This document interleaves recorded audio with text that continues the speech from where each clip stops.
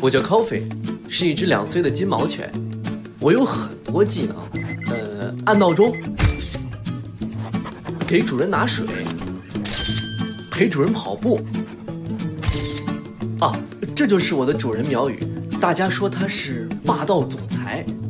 2年前他捡到了我，然后有一天来了一颗彗星，他就变了。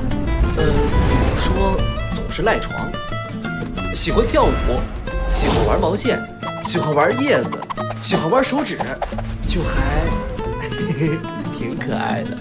可是不知道为什么，他被女朋友甩了，还被赶出了公司。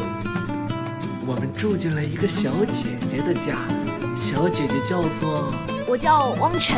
她有一只猫叫喵酱，喵酱和我主人一样喜欢睡懒觉，喜欢玩毛线。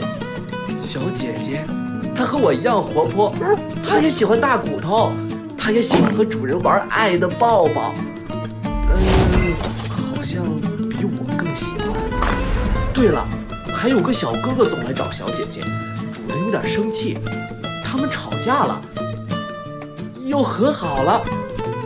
他们开了一个毛茸茸的店，他们越来越忙，朋友越来越多。后来 ，Coffee 喵酱，开饭了啊！好了，我要去吃饭了。祝你们也有好胃口，记得追我们的故事啊，超甜的。